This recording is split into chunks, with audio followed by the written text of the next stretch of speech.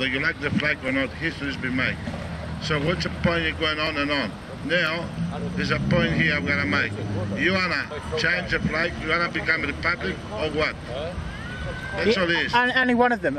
Become a republic, yes, but not necessarily change the flag, you know, because Why is that? the flag doesn't mean monarchy or republic, it's just separate to that. I don't see why the issue has to be linked. It doesn't belong to us because you answer your own question, first of all. You tell us it's a United Kingdom. We're not a United Kingdom here. This is Australia. No, but they founded the country as a Western country, you know what I mean?